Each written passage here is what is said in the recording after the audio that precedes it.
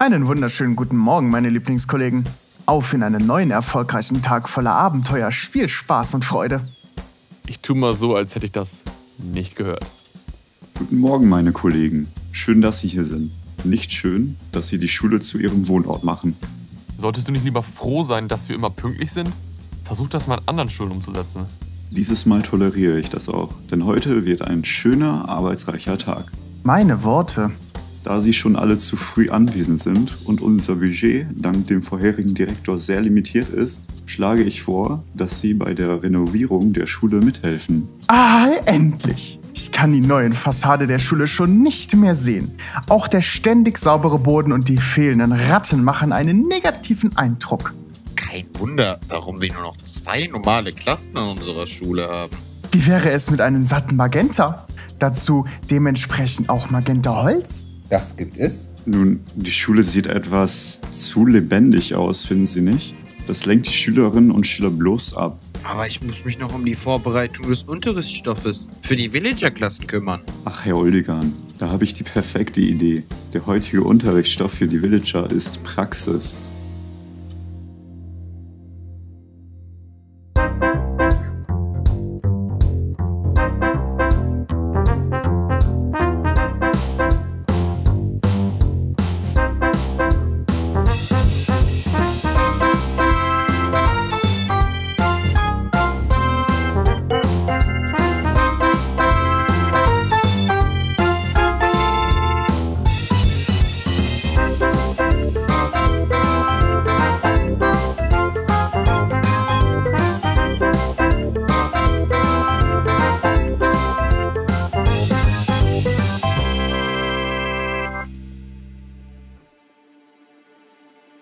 Und du glaubst wirklich, dass das funktioniert? Ich weiß, dass es funktioniert. Was soll schon schieflaufen? Die eine Coffeelix-Maschine hat in ihrem Büro alles aufgezeichnet, was seit der Platzierung dort gesagt wurde. Und die andere Maschine, diese hier, die ist der Schlüssel, um Galen aufzuhalten.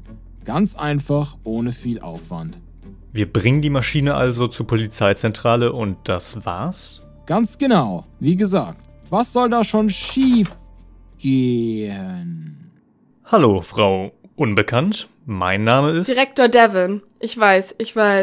Lee, hast du einen Moment? Schön auch dich nach der ganzen Zeit wiederzusehen, Kira. Während deiner Abwesenheit ist einiges passiert und ehrlich gesagt haben wir so gar keine Zeit, um irgendetwas zu erklären. Also, wenn du uns eben vorbeilassen könntest, wäre ich dir sehr verbunden. Was macht er hier? Ja, hallo erstmal. Sind deine Paranoia jetzt völlig mit dir durchgegangen? Erst rufst du mich an mit irgendwelchen Anschuldigungen gegenüber Galen und jetzt ziehst du illegale Geschäfte mit dem da ab? Also, illegal würde ich jetzt nicht sagen. Okay, jetzt beruhigen wir uns alle wieder und klären das Thema wie professionelle Erwachsene. Was soll denn eine logische Erklärung hierfür sein? Das würde ich gern hören. Galen hat die Schulen zerstört. Okay, ja, ich rufe die Kollegen. Nein, Kira, warte! Er sagt die Wahrheit. Galen war die ganze Zeit der Täter und du bist der Gute bei dem Ganzen? Das soll ich dir jetzt einfach so glauben? Denk doch mal drüber nach. Wir waren noch nicht bei der Polizei, als Galen eingestellt wurde. Er hatte dort die perfekte Stellung, um seinen Plan umzusetzen. Und er hat es getan, Kira. Er ist wieder Direktor. Das ist doch alles Schwachsinn. Wenn ihr Beweise habt... Frau Wenker! Oh nein. Wer ist das? Kira, bitte, hilf uns. Kira Wenker? Ich muss Sie sprechen. Sind Sie hier? Bleibt hier drin und seid still, okay? Und Lee, ich will das nicht bereuen müssen. Danke. Miss, sind Sie das? Warten Sie. Ich bin gleich da. Lee, wer ist das? Das ist Lily, meine Chefin. Ich dachte, das war Galen.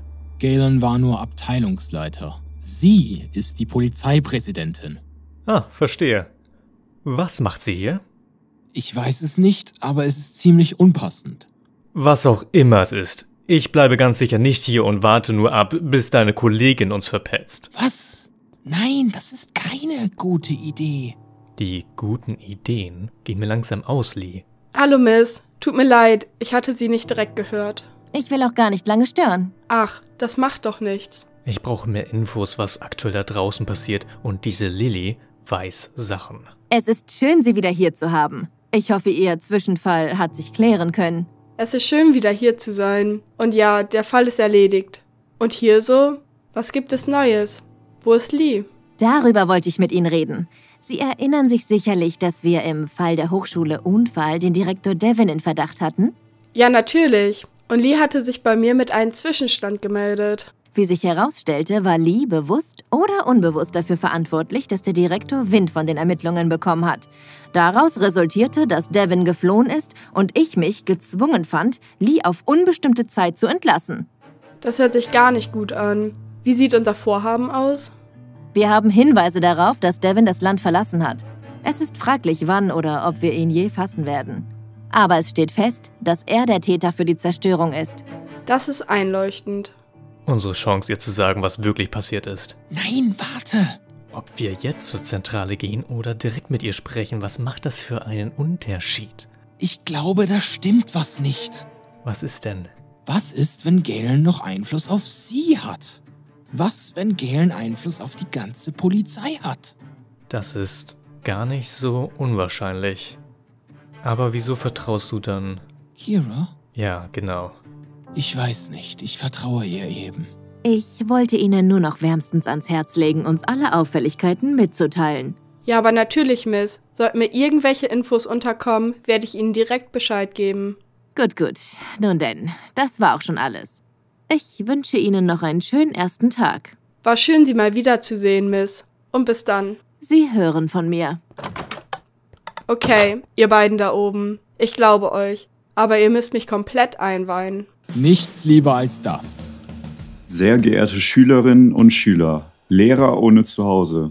Ein neuer Tag bricht an und Sie sehen gar nicht motiviert aus. Was erwartet er von uns? Jeder Schultag ist eine Qual.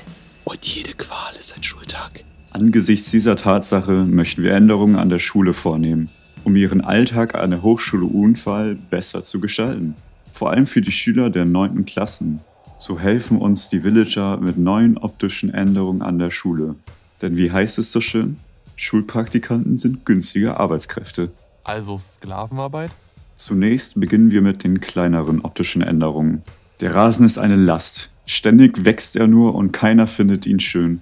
Die optimale Lösung? Den Rasen durch Beton ersetzen.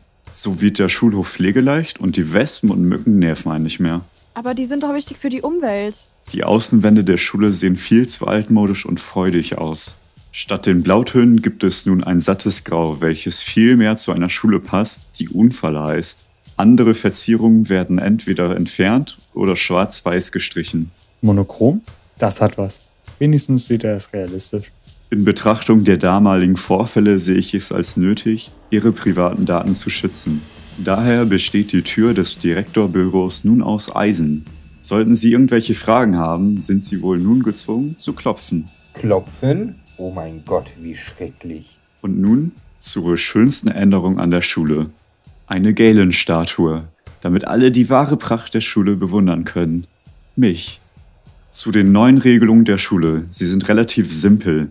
Die Bibliothek wird aktuell umgebaut und ist daher nicht verfügbar. Eine weitere Anmerkung, welche die Lehrer betrifft. Die Schule ist kein Ort zum Schlafen und Leben. Ab 22 Uhr sollte das Schulgelände verlassen sein. Zu guter Letzt möchte ich Ihnen den neuen Schulkonrektor vorstellen. Herr Kanariki. Scheint, als wäre er heute krankgeschrieben. Also gut, ich möchte Sie nicht weiter aufhalten. Ihnen noch einen schönen Tag. Die Lehrer folgen Ihnen gleich freiwillig oder unfreiwillig in den Unterricht. Wissen Sie, wo Herr Kanariki abgeblieben ist? Sie Lehrer sind doch alle miteinander befreundet oder sowas. Also... Sehen Sie? Er ist mit seiner Familie auf einen Ausflug. Ziemlich spontan, aber es ging um seine Großmutter oder so. Ach so, und befreundet sind wir garantiert nicht. Genau, seine Großmutter muss wohl schwer krank sein. Und ouch, Herr Knoblauch. Vielleicht war es ja auch Plus wieder einer seiner Ausreden und er hat Plus zu viel gesehen. Zu viel gesehen von? Na, hier an der... Aua! Er sieht wohl zu viel fern. Aha. Na dann, gleich beginnt der Unterricht. Sie sollten sich vorbereiten. Du bist so ein schlechter, unlustiger Lügner. Ja, Knobi? Nicht er, du. Ich glaube, Knobi hat Erfahrung. Nennt mich nicht Knobi. Ich hasse euch. Moment. Herr Kanariki hat doch gar keine Familie, oder? Und wo zur Hölle kommt dieses Donnern her? Mein Gott, Herr Uldegan, was tun Sie da? Ich rette sie. Was? Wen retten Sie? Die Villager. Ich rette sie vor ihrem Verderben. Davor für immer und ewig in einem unendlichen Loop der Arbeit für Tyrannen zu arbeiten, welche sie maßlos ausnutzen. Ich befreie sie von ihrem zukünftigen Leid. Na dann, weitermachen. Weniger Schüler, weniger Ressourcen, weniger verlorenes Geld und am allerwichtigsten, weniger Verschwendung meiner kostbaren Zeit. Mal schauen, wie viel sie davon noch haben, wenn Devin und dieser Detective sie auffliegen lässt. Wie bitte? Ach, nichts. Ich opfere hier nur meine Villager. Ganz normaler Alltag. Hier gibt's nichts zu sehen. Herr Uldegan, eine Sache, die Sie noch erledigen könnten. Was wäre das? Könnten Sie die Schulglocke nehmen und sie einfach woanders hinschieben? Die ständigen Geräusche von Glocken, Donnern und sterbenden Villagern stören mich extremst. Der Villager Friedhof sollte ein passender Ort sein. Danke sehr. Ja, Herr Galen hier. Ich glaube, eine der Lehrer hat gerade was Interessantes zu Devin und Lee ausgeplaudert. Ich finde das mit den Grautönen so unnötig. Und das mit dem Beton. Die armen Insekten. Es gibt ja noch Bäume, oder?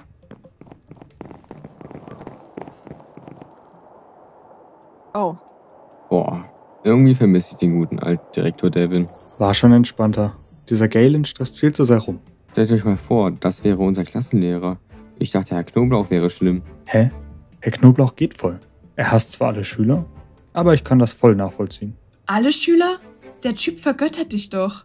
Mich hasst er abgrundtief. Braucht nur atmen und er gibt mir nachsitzen. Ach, Timo, schmier ihm doch ein Knoblauchbrot. Vielleicht ist er dann ja netter zu dir. Cryser, was hast du gemacht, dass Knobi dich so liebt? Ich habe ihm mal beim Tragen der neuen Bücher geholfen. Hey, habt ihr eigentlich schon die Eisengolems vor der Bibliothek gesehen? Eisengolems? Komisch. Normalerweise springt mein Eisengolem schon von Weitem auf andere Eisengolems an. Wie, du hast immer noch den Eisengolem? Ja, klar. Ich habe schon überlegt, ob ich dem einen Namen gebe. Ich glaube, wir sollten uns langsam Sorgen machen. Ach, lass sie. Das ist ihr einziger Freund. Naja, er ist durchaus netter als du. Er redet wenigstens nicht Blödsinn, sobald er seinen Mund öffnet. Eisengolems haben einen Mund? Was soll das denn jetzt heißen?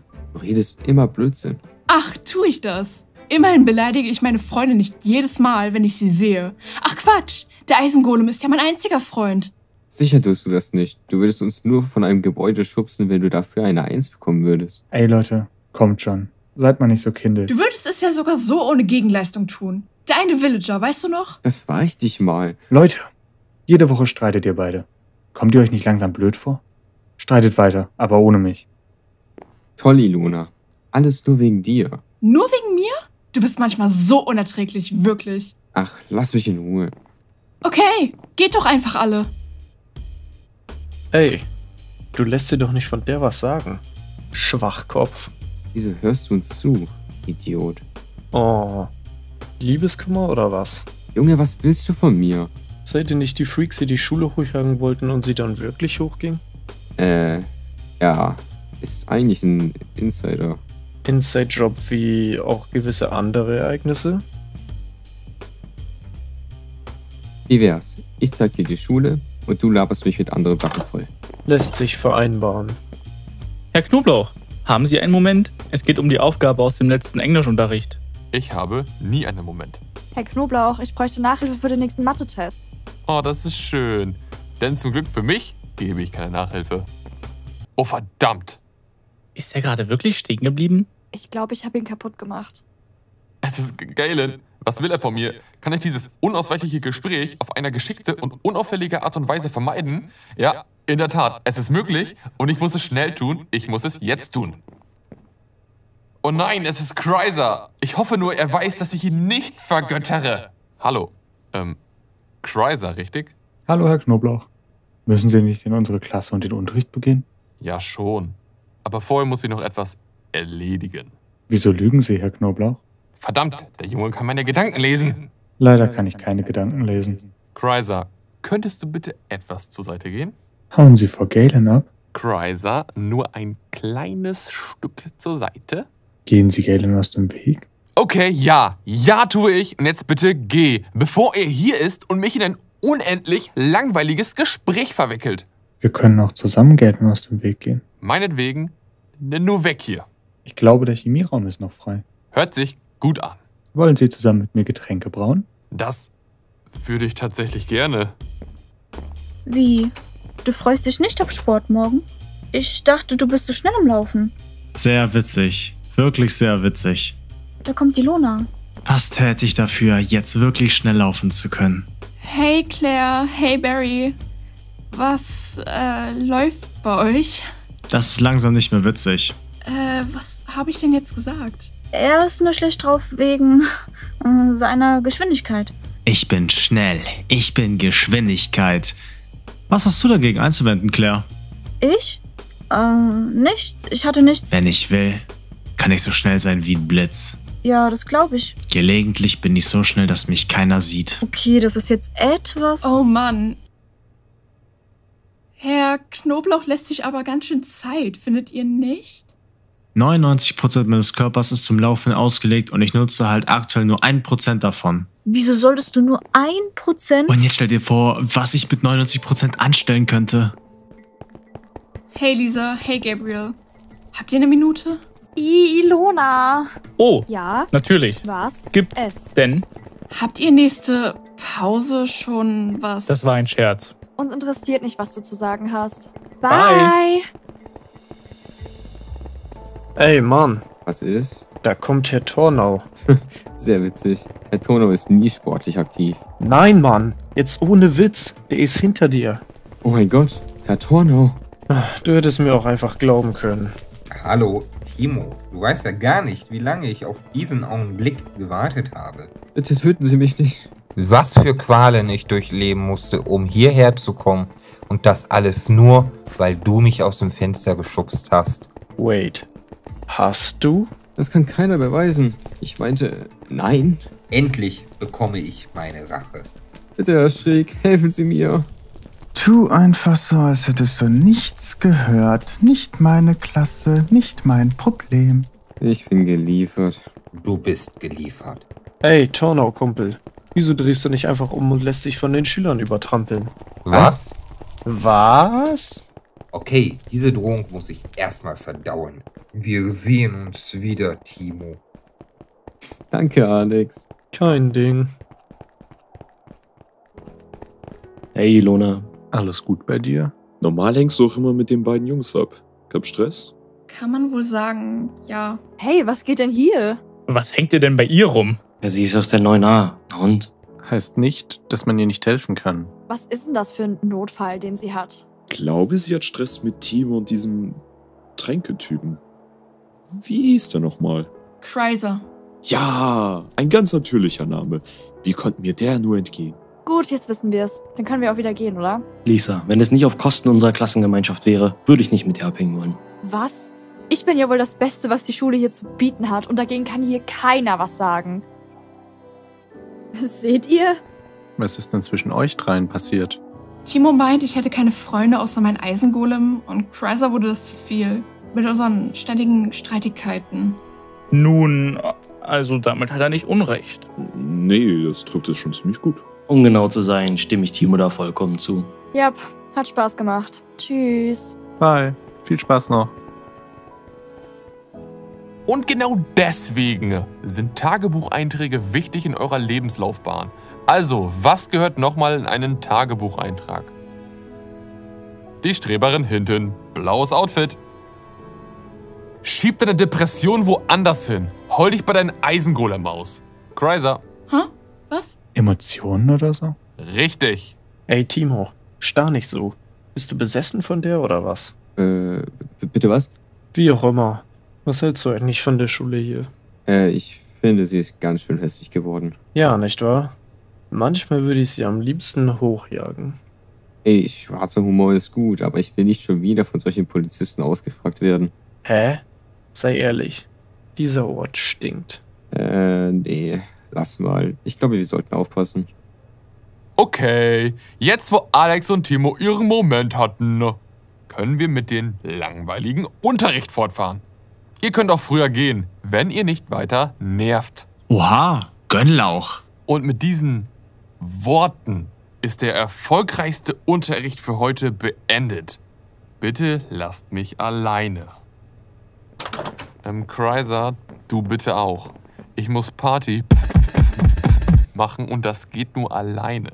Herr Knoblauch, wir hatten die letzten 2 Tage, heute eingeschlossen, eine schöne Zeit. Oh Gott, was wird das jetzt? Aber wieso gehen Sie Galen aus dem Weg? Tu ich doch nicht. Hoffentlich errät er nicht, dass ich Galen doch aus dem Weg gehe. Aber tun Sie doch.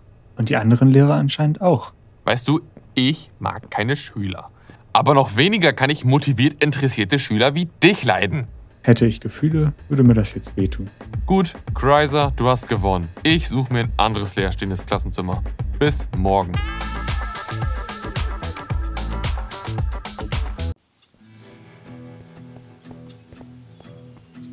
Oh Mann, wo zur Hölle bin ich denn gelandet? Weißt du noch den Weg zurück? Das nehme ich mal als Nein. Könntest du mich wenigstens tragen, solange wir uns weiter verirren? Bitte? Kennst du die Richtung wieder? Na dann, dir nach. Als ich mein Zuhause das letzte Mal gesehen habe, war es keine Polizeiwache. Ich will dir ja nicht zu nahe treten, aber ich glaube, du hast dich noch härter verlaufen. Naja, dann kann ich mich wenigstens von denen nach Hause bringen lassen. Die sind wohl alle gerade ausgeflogen. Gute Idee. Vielleicht sind da oben noch Polizisten. Jo, warte mal. Klopf erst mal an. Wenigstens versucht er es. Störe ich? Ilona! Och nö. Direktor Devin? Was machen Sie denn hier? Werden Sie gerade vernommen? Nein. Ja. Oh, okay. Ja. Ich bin verwirrt. Wir sollten ernsthaft nachdenken, sie mit einzubeziehen. Einbeziehen in was? Ich finde das keine gute Idee. Wir wollten die Lehrer kontaktieren und nicht die Schüler. Was glauben Sie, was die aktuell durchmachen müssen? Ich meine, schauen Sie sie an. Sie ist nur noch ein Wrack ihrer selbst. Danke? Kein Ding. Nein, Devin hat recht. Sie weiß mehr darüber, was in der Schule passiert, als wir aktuell. Gut. 2 gegen 1, also wir weihen sie ein. In was denn einweihen? Setz dich besser. Das wird etwas länger dauern, aber keine Sorge. Ich steige bislang auch nur zur Hälfte durch. Ja, doch. Das macht Sinn. Wow, damit warst du einfacher zu überzeugen als ich. Ja, keine Ahnung. Dieser Galen kam mir von vornherein komisch rüber. Er hat übrigens die ganze Schule umgebaut. Sieht jetzt aus wie in so einem Schwarz-Weiß-Film. Wenn das so ist, kann Galen gerne die Schule hochjagen. Kommt gar nicht in Frage. Es geht hier nicht nur um Gemäuer und ein paar Steine. Dann habt ihr bestimmt einen Plan, um Galen aufzuhalten. Richtig? Naja. Wir wissen nicht, wem wir trauen können und wer mit Galen kooperiert. So eine Sache, wie er sie gerade abzieht, kann eigentlich nicht unbemerkt bleiben. Vermutlich stecken unsere Kollegen mit ihm unter einer Decke. Weshalb wir uns jetzt an die Lehrer wenden wollen. Wenn möglich, können sie uns den Weg freimachen. Heißt, schon mal Galens Spione ausschalten. Galen hat Spione? Einmal seinen Sohn, Alex. Warte, der ist sein Sohn? Das erklärt einiges. Yep, und dann noch Herr Kanariki. Der auch? Als Lehrer war er auch zu gut, um wahr zu sein, muss ich ehrlich sagen. Ich glaube, der ist aktuell gar nicht an der Schule. Wie nicht an der Schule? Wo soll er sonst sein? So wie ich das mitbekommen habe, ist er auf einem Familienurlaub. Okay, das stimmt schon mal nicht. Wer behauptet denn das mit dem Urlaub? Die Lehrer. Okay, interessant. Vielleicht wissen die schon Bescheid. Ich meine, Uldegan hat uns kurz zusammen gesehen. Er hat zwar nicht das beste Gedächtnis, aber wenn wir Glück haben, hat er die Situation vielleicht durchschaut. Wenn wir noch mehr Glück haben, weiß Galen noch nichts davon. Das könnte ich sonst in Erfahrung bringen. Immerhin habe ich auch eine Hochzeit während ihrer Abwesenheit organisiert. Eine Hochzeit? An der Schule? Wer macht sowas denn freiwillig? Eine Svenja und ein Chris. Angeblich kennen sie. Noch nie von gehört. Aber wir? Ja, das sind Kollegen von uns. Das bestätigt so ziemlich unsere Vermutung. Wartet, also haben die gar nicht geheiratet? 2 offensichtliche Spione, die zufälligerweise dann an der Schule heiraten wollen, während ich auf der Flucht bin? Ich glaube eher nicht. Och Mann, ich habe mir echt Mühe gegeben. Wir wollen nicht zu viel von dir verlangen, aber du wärst uns eine große Hilfe, wenn du uns ab und zu aus der Schule berichtest. Und gib den Lehrern Bescheid, bevor sie sich noch versprechen. Ihr könnt auf mich zählen. Oh Mann, die Woche war für mich schon gelaufen, aber das ist echt aufregend. Ja, sehr aufregend. Also, es wird Zeit zu gehen. Und nimm bitte den da mit. Wegen dem bekomme ich Gänsehaut. Ja, also... Könnte mich wer nach Hause fahren?